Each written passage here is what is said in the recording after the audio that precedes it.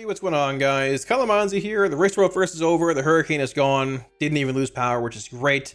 I am back trying to get some content out for you guys on Warlock because patch 11.0.5 is coming out in about 2 weeks. Chat told me the 22nd. If they're lying to me, well, I'm lying to you. But either way, I think it's coming out soon. And I want to hit on, I got a lot of questions over the last couple weeks about like Destro, Demo, and Aff. Why are they seeing more play? Or why is Destro and Aff seeing more play over Demonology even in single target when Demo's ahead by 100k, 70k, 80k, and Demo's getting more buffs? It's already number one. Why is he getting buffed more? Why are Aff and Destro not? I don't know why they didn't buff Aff and Destro. But either way, we're going to break down all three specs today, talk about damage profiles, some feedback on them, why Demo's clunky in general, even though I think Blizzard has made really fun thematic Warlock specs, but the clunkiness of some things is still there. So want to break it all down today. This video is going to be a basically combat breakdown and also feedback video. It's too long. This is like going to be Sims review, upcoming changes, breakdown with logs and some combat looking at each spec here. Feedback video in a few days. But yeah, we're gonna do that here. Also the website, kalamazi.gg, is up to date for most recent talent builds. If you guys want, put a video out if you guys want that. Already changed a couple more things, or changed a couple things on the site, so if you want it, linked up here, as well as WeCourse add-ons on Twitch and Discord. Also links down below. It's up here as well, somewhere if you want them. And yeah, let's get it going. All right, so getting into the Warlock changes briefly coming in 11.0.5. We're gonna look at these, look at some sims, some logs briefly, and then get into like the feedback points. I'm gonna try to do a lot in a short video here because, well, we'll have to hit on. So Soul Rot new icon, very cool. Haven't seen it. Hopefully it's cool. Diabolist. The cycle of Diabolic Ritual is now reset. Entering an arena, battleground, raid encounter, or starting at M+ dungeon. This has been an issue since like alpha and beta. I was reported a bit there. It's good they're looking at it. It's good to see this change. You can basically like pull the boss, reset, queue different pets up to sort of like game, I wouldn't say exploit, but like game what pet you start with. At times, I'm sure people have noticed it in progression where at times you'll start a fight with a Mother of Chaos being your first summon. Times a Pit Lord, other times an Overfiend. The ritual cycle of pets, which is static, it always goes pet 1, pet 2, pet 3. I think the first one's Overlord into Mother of Chaos, and the Pit Lord doesn't reset when you die, start at M+ dungeon or whatever. So like, let's say you summoned, I think number 2 is a Mother of Chaos, most recently. If you leave combat or whatever and enter combat again, say wipe on a boss and run back, the first summon should be the Overlord, which is number 1, but it's actually number 3. It's the Pit Lord. It's an issue. It's never fixed during beta. It's getting fixed in 11.0.5. Cool, good to see. Needs to be fixed, so that's nice. Overlord's got a range attack now. If his pathing is messed up, fight like Roshanon, good example here. He'll just spawn in and go away at times because he can't do anything. He can't hit the boss off the platform. That's a good change there as well. The change to Destruction and Diabolic Ritual. So it's been updated. Chaos Bolt, Rain of Fire, Shadow Burn grant Ritual for 20 seconds. If Diabolic Ritual is already active, its duration is reduced by 1 second whenever you cast Chaos Bolt, Rain of Fire, and Shadow Burn. The one in game currently reads similar, but different. Spending a soul shard on a damaging spell grants Diabolic Ritual for 20 seconds. When Diabolic Ritual is active, each soul shard spent on a damaging spell reduces its duration by 1 second. So Rain of Fire would be 2 if you're playing Inferno, or 3 without it. Chaos Bolt would be 2. Shadow Burn would be 1. They're changing that to just be a flat 1 second regardless of the spell cast. Sort of how like the weird Nether Portal thing was. Not the same, still a little funky. And this is being done in an attempt to combat Ritual or Rain of Fire being our spender in single target, which has not been a thing for a while. This is like a very odd late change to be coming at this point. They've updated Touch of Rancora though, to do the same thing, increase the damage of Chaos Bolt, Rain of Fire, Shadow Burn by 100%, and reduce the cast time by 50%. Chaos Bolt reduces the duration of Diabolic Ritual by 1 additional second. So essentially Chaos Bolt in the current retail right now is 2 seconds from Ritual. Shadow Burn 1, because it's 1 shard, and Rain of Fire is 3 or 2, whatever it is, right? Now, they're making this change to encourage Chaos Bolt being your spender in single target, alongside Shadow Burn, I would assume as well. Shadow Burn also just, passively giving you 1 second reduction regardless, based on, how it functions currently on retail. But It's an odd change to make, in a sense. We're adjusting Diabolic Ritual to avoid a situation where constantly casting Rain of Fire, due to its instant cast time, provides the best output for Diabolist. But this is an issue that happened during beta and was resolved about 3 months ago. To avoid adding to Diabolic Ritual's already lengthy tooltip, we're adding functionality to Touch of Rain Corrupt to add further value to casting Chaos Bolt. So they're further adding value to like the Chaos Bolt spender, like reward for Diabolist. That does make sense, but it seems odd to make that change because it's going to make pet cycling a lot worse with Rain of Fire and AoE, which is like one of the strengths, I would say, of Diabolist. I mean, Rain of Fire is going to be 1 second off Ritual. That seems terrible. And this was already addressed like 3 months ago with the changes they made to a bunch of different abilities, making, you know, Chaos Bolt your spender again. So, I mean, this has been a change for a couple months now, like a month at this point on PTR. I just got home, all that stuff. I think this should be reverted, honestly. I don't think this is necessary. It's going to make like Ritual cycle much longer. You won't get near as many in AoE when you're M+ casting Rain of Fires and stuff. And Rain of Fire already sort of sucks. It might just make it so you're casting even less Rain of Fires, and it's going to be really awkward. I don't think it's a good change overall. I think it should go back to where it is currently on retail. Just make it per shard spent. The Rain of Fire thing was fixed, so hopefully that'll get fixed. Either way, want to point that out. So I guess very briefly getting into like logs here. I want to get into feedback on talent trees too. I'm trying to make it all one video here. Obviously this is mythic stuff. Warlock has not been the strongest class this rate. Obviously, Frost Decay, Enhanced Shaman, Ellie Shaman Mage, Hunter doing better recently, all kind of stuff, Warrior being very good. There are always classes that are better and worse. Tuning is never 100% across the board, optimized or, you know, equal.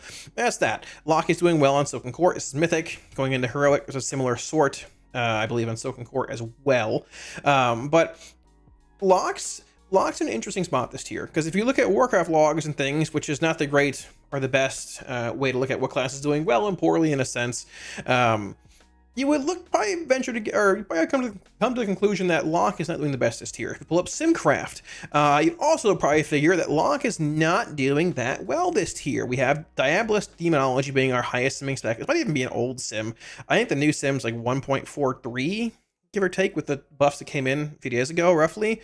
Affliction being 1.375, and Destruction being 1.34, I believe. So 1.36. So Diabolist, Soul Harvester, and Diabolist. Out of all the classes here, we are definitely like looking at all of our specs combined, being a pure DPS class, the lowest by a long shot. Now, I will say that Warlock's damage profiles do fit a lot of bosses pretty well this tier. I mean, looking at Mythic, it's going to show all the classes here, but like looking at Mythic, for example, Olgrax, stat cleave fight, Demonology can do pretty well in this fight. You've got, you know, single target damage. Demo is our highest simming spec in single target. You've also got stat cleave in the intermission, a solid profile for Demonology, a solid profile for even like Destruction, if you're playing Diabolist, right? Diabolist brings this unique playstyle where you can queue up a pet, queue up a Ruination Meteor, queue up a Pit Lord, queue up an Overlord, queue up Big Mommy for AoE, then pop a Shadow Burn and blast with those pets. So like raw sims are not always the greatest example of like what is actually the best end all be all, right? But it's worth taking into account. Damage profiles also matter. Bloodbound Horror, not like a great Warlock fight, but not terrible. It's fine. Destro brings decent cleave damage. Aff can cleave here a bit too. Good Shadowburn cleave. Sickron, an odd fight. Not really a whole lot going on here when it comes to like lock single target stuff. I mean, honestly, like locking single target, not really looking the best here. A lot of shamans, mages, hunters, warriors, so on and so forth, right? I mean, the highest 1.54. I'm trying to see where lock is even at. Let's see here. A lot of Destro. A lot of Aff. And the interesting thing here, talking about damage profiles, is that just because, I mean, looking at these sims, I don't believe this sim is the most recent one with Demonology. It might be. I think Demo's 1.43 right now. But regardless, Demonology is our highest simming spec in single target. Demonology has been the highest simming spec in single target for, I think, like a month now, give or take. But it is seeing very little play in single target, and a lot of that is due to the fact that it's not very mobile. Demonology has changed a lot from patch I mean, from Dragonflight to now, right? With the core economy being nerfed, with rotational stuff changing, with a lot of talents. I think there's a very fun version of Demonology there, thematically, right? But the profile has changed a lot to the point where, like, yeah, it's simming a high, like the highest in single target, but its ramp is very long. It's demanding. One little micro step or mechanic goes on you, it's scuffed. You got to do it over again. You got to wait for a while. Destruction, on the other hand, has Shadowburn. I mean, Shadowburn was buffed a good bit during alpha, during beta, to the point where Shadowburn is very, very strong. I mean, looking at the damage breakdown here, like from the rank 1 parse, Shadowburn is right there, basically. And Shadowburn has 2 stacks. You can cast Shadowburn on the move, making things, making the spec more mobile, very efficient in many settings. You can just fly through a lot of stuff, right? You can just basically go in here and just slam and be able to get a lot of insane just movement out of Destro, which hasn't been a thing we've seen in a very long time, right? I mean, you've got conflict rates at 2 stacks, you've got Shadowburn at 2 stacks, and like, if there's pre-planned movement coming, you can plan around casting Shadowburn. For example, on Big Mommy Spider Boss in the end, Queen Ansharek, right? You can plan around those pool drops. You can plan on moving into that soak by saying, okay, I'm gonna cast a bolt here, I'm gonna move, I'm gonna Shadowburn. I'm gonna move here. I'm gonna stop, I'm gonna cast and incinerate. Cool, now I can conflict rate and move. I can conflict rate again and move. You can plan around that mobility, right? So there's a reason Destro, I mean, that Destro's simming the lowest, right? Let's go back to my other tab here. Destro's simming the lowest overall of all 3 specs, but it's seeing the most play in single target. Now, to clarify, AF isn't that bad either. AF sitting in a pretty solid spot, I would say, overall, like, as far as single target's concerned. Pulling up Sikron breakdown again here, wherever it went. I mean, AF is, like, in 3rd. It's the Muffin in my guild, rank 9 overall, rank 2. I mean, 3 PIs, but still, like, in general, it's not bad. AF is still solid in single target, but AF lacks a bit of that mobility as well, playing Soul Harvester. As Soul Harvester, you're really locked into that, you know, drain soul playstyle at times, and obviously, you know, you can still move a bit more than even Demo in a sense, but it has this awkward playstyle of like, all right, well, you know, I'm sort of have concrete shoes. I can't move a whole lot or I'm going to lose damage. We've seen it time and time again. Classes that have mobility. Most casters have something they can pop on the move when they're doing things. I mean, mages have Icy Flow. Shaman has something, I forgot what Ancestral Spirits. I don't know what, something like that, Shaman stuff. Evoker has Hover, which is like a weird Kill Jaden's Cunning. I'm sure, I mean, BM is a permanent mobile class, can do whatever you want. I'm not saying bring back Kill Jaden's Cunning. I mean, I'd love it. They're probably not going to, but I think what you're seeing here is a prime example of why damage profiles, like sims are one thing, but damage profiles are another thing, right? Moving on here from Sikron to Rashanon, this is also like what you would typically expect to be a really good Demonology fight. There's a boss, I mean, Demo's the highest in single target, there's stat cleave, you can implode these ads, you can demonic strength them, but if you go to the Warlock sort here, it's a wall of AF and Destro again. It's a little bit of Demonology here. Hey, for PI, he got 3 PI, so what are we getting here? Good for him. Anyways, but yeah, like, there's a lot going on here. Now, once again, Demonology has that Diabolus cleave, right? You can queue up a pet, you can just slam like a Mother of Chaos, a Big Mommy, a Pit Lord, queue it up when the ad spawn, hit your Shadowburn, and launch it, right? That is a lot. But at the same time, Rashanon ads, they were removed from overall rankings here. What you're seeing on Rashanon is actually pure boss damage. And once again, Demonology is very low, even though it's the highest single target spec because of damage profiles, just the awkwardness of Demonology in a sense. There's a lot to it, right? Brood Twister, this is a Demonology fight. There's some Destro popping up in certain places. If you want more like Ag, Cleave, and all that, it's a big, actually rank 1's Destro. Didn't even know. A lot of demo here though, big stat cleave profile, all that stuff. It's solid, right? But I mean, it's just, this is the one fight you play out of Demonology on.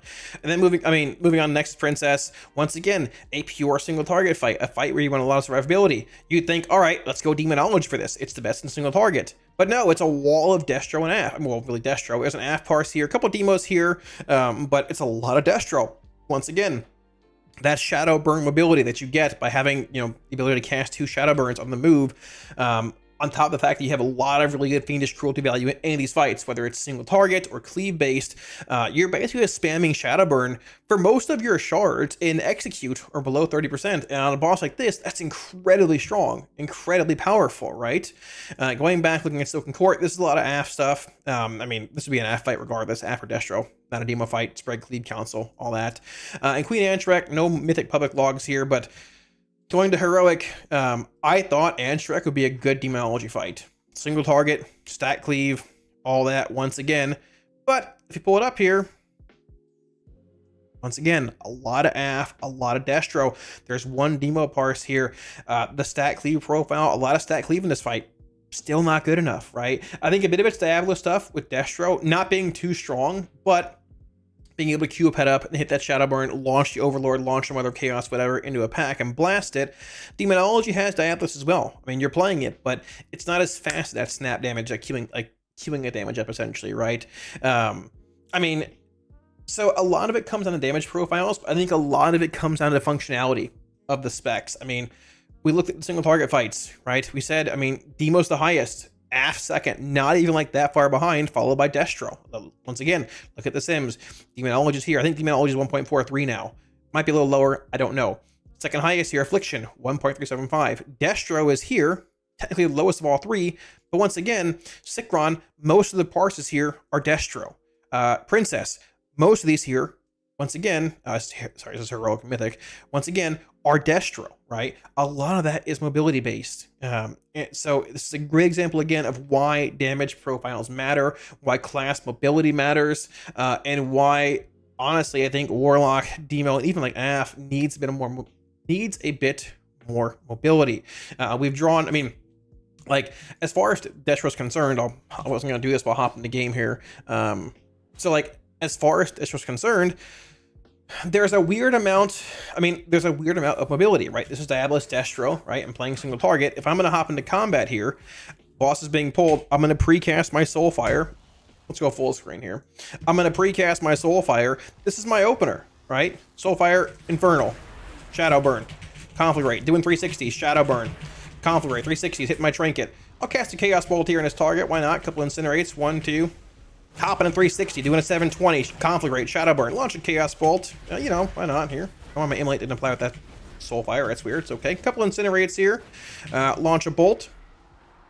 Shadowburn, Conflagrate, doing 360s, instant cast Soulfire. Couple Chaos Bolts here. There's so much mobility, like compared to Demo and AF, and that's not even like saying we're not Mage mobile, we're not Evoker mobile, we're not. I don't think we're Shaman level mobile. We're not BM Hunter mobile at all. But like that mobility goes a really, really long way when it comes to progression fights and just raiding in general. This tier is exceptionally mobile. It requires a lot of mobility, even compared to previous tiers, right? Let me try and hop out of combat here. We'll look at Affliction here as well, then talk about Demonology. I was gonna put this video with a whole talent breakdown and like feedback on those two, but it's gonna run too long. Gotta do 2 videos, unfortunately. Like, so keep in mind how Destro looked there. Obviously, I'm not doing backflips on stuff in raid combat, but the mobility is just insane. You can pre-plan movement with Shadowburns, with Conflagrates, and work around that to where you're not really losing a whole lot of, just not much downtime. And when it comes to Affliction Warlock's single target opener, if you're playing like Soul Harvester with Drain Soul and stuff, keep in mind how Destro just looked. Soul Harvester is a bit more stationary. It's not like full-on Demo level of stationary, which we'll get to in a minute here, but like the opener, precast a Haunt into a UA, we're gonna Agony, we're gonna Corruption, gonna use this one Nightfall proc here for Shadow's Embrace stacks, 2, 3, 4. Singularity, Soul Rot, all Dark Glare, and begin Rapturing. Got 2 procs there, so we're gonna Rapture, Rapture, Rapture, Rapture, Rapture, dump a Nightfall stack here. Can't really move her up that. Rapture, Rapture, got to refresh Haunt here. We're gonna Rapture again. Gonna dump this Nightfall stack. Gonna Drain, hope for a proc. We got one. There we go. Gonna Rapture. We're gonna Rapture. You'll cast Trinket at somewhere at this point, right? If you can like, you want to like cast your Trinket somewhere where you have Haunt and Shadow's Embrace up for those damage modifiers and stuff. But like, you don't want to lose out on Rapture casting your opener if you have Soul Out and PS up. So it's much more stationary than Destro. I'm not doing 720s, backflipping, look at all this crazy stuff going on. But like, there is still some elements of mobility with App. You can obviously refresh agonies in the move. If you get like random TC procs, like for example, Fish for One here, you can sort of say, all right, cool. Try and put up my UA again. If you have like TC procs at a certain point, like here, you can, all right, cool. I have to move, but I can Rapture once or twice in the move here, no big deal. You can catch a Trinket in the move currently, which might be a bug, but there's ways to like work around movement in a sense as App. It still feels pretty mobile, or pretty immobile, with like Nightfall, Shadowburn, or with Nightfall, Drain Soul dumping being required. You don't want to like, you know, fidget and interrupt the Nightfall cast with Drain Soul if you can't avoid it early on. But it's not like it's, you know, total cement shoes, but that lack of mobility has hurt in a lot of spots. Now, when you're looking at Demonology's damage profile, like we talked about, Demonology is the highest simming Warlock spec. It's simmed the highest for, I think, a month and a half now, give or take, but it sees the least amount of play in single target fights. It sees very little play in the raid. They even buffed it recently. They buffed Grimoire Felguard. Still not playing it. They buffed Felguard. Demonic Strength is so subpar right now, we're not even hitting it in single target. They've taken it out of the EPL. It's just not even being hit in single target anymore. You'll hit it in AoE. You don't even hit it in single target. You pass through it to get Wicked Maw. That's better. So the main problem, well, there's a handful of problems with Demonology when it comes to like damage profiles. Consistency is a very, very big one. Consistency is a very important word when it comes to rating, damage profiles, all that. Consistency and Demonology, they don't mix. They are the polar opposite, unfortunately, in War Within. And it makes for, that's one of the reasons as to why Demonology is not seeing as much play. It might sim the highest in single target, but in actuality, there's a lot of RNG and things. We talked about it a bunch before. Demonic core economy. I think core economy was too high in Dragonfly. I do agree with them to a certain extent.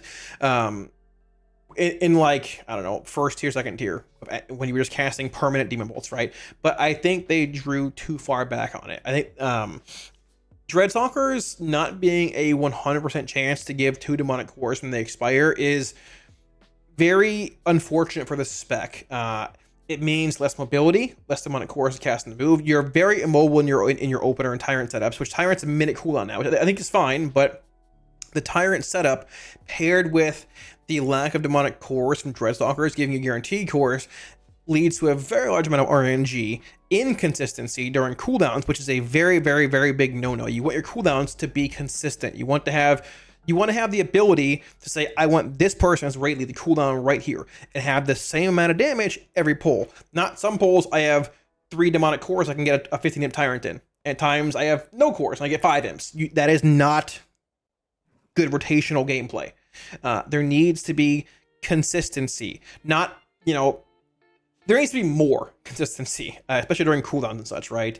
And having those dogs give demonic cores back led to that. I believe they nerfed them from 100 to 30. I think they're 50 now. They buffed them back to 50, but you can still definitely feel the lack of demonic cores when it comes to tyrants. Now, you can hold your power siphons for every demonic core or every tyrant, but that's not really the best kind of gameplay. I'm going to try and show you here how it looks at times with demonic cores and at times without. It's all RNG, but we've all been there. We've gotten no demonic cores back off our Dreadstalkers going into a tyrant setup, and you have a 5 imp tyrant with a Vile Fiend and a couple dogs in it, right? On top of all that, so you have tyrant ramp being very long, which we'll look at in a minute here. A lot of hard cast in Dreadstalkers hard cast, Vile Fiend, or you know, this thing hard cast, Tyrant itself hard cast, Hand of Gul'dan hard cast, and also just, I mean, if you're hitting Shadow Bolt, you know, cores, those are all hard cast. Tyrant setup is very finicky, very precise. Any mechanic goes on you, 07, it's over. You scuffed it, can't do anything about it really. The fact that Vile Fiend and Gloomhound Charhound, basically this, is a half-minute cooldown versus Tyrant being a minute makes it incredibly tight to cast your Vile Fiend, or this thing basically, your dog, on cooldown between Tyrant. If you forget to cast this thing for 5-10 seconds, you have to hold it to line up with Tyrant again. You can't just say, all right, well, I'll hit it now. You have to watch the timer to an exact T. There is very, very, very little room, realistically no room or leeway for error there. It's very meticulous, right?